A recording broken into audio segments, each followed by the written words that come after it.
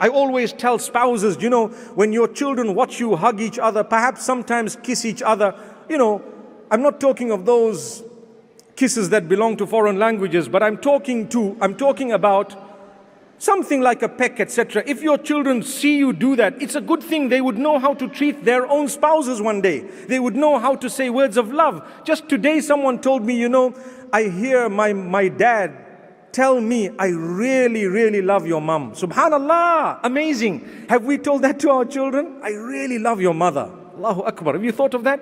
You know how it empowers the child?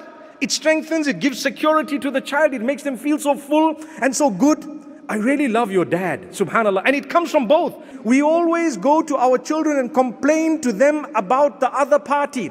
People make their children counselors when your children are not counselors. We'll go, your dad, he's done this and he's very bad and he's ugly and he's doing this and I caught him doing that and that and that and so on. And the father comes, your mother, she's not even worried about her weight and she's not worried about this and that. Why did you make your child a counselor, and for what? You're the one who gave your wife, subhanallah, all that burden that she's carrying. Allahu Akbar.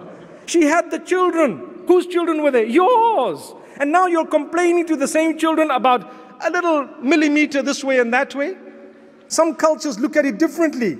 They say, well, there's more to love here, mashallah. May Allah subhanahu wa ta'ala grant us ease. These type of things are not meant to be a point of distress.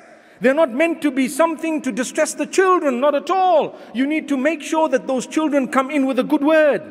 And when they hear it, they will learn to respect you. They'll smile at you. They'll blush when they see you. They've learned something good. But sadly, we only scream and yell in their presence, and that's what they learn.